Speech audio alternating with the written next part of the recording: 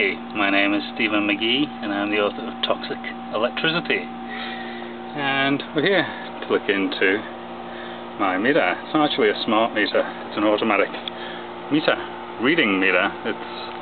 It basically transmits but doesn't receive.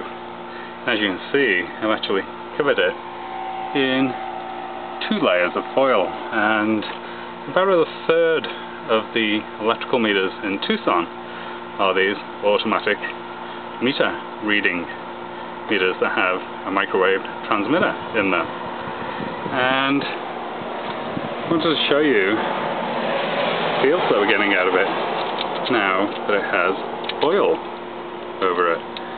And these previously were about 800 millivolts per meter, and you can see that the foil has actually made a significant difference.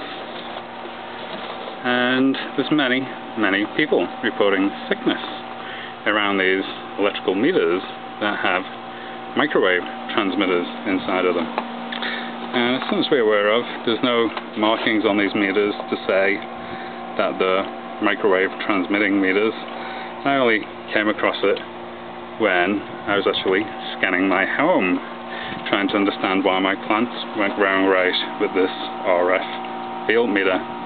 And I would recommend that if you have one of these meters and you're not feeling very well, then probably your first step is to cover it up with foil and see how you go.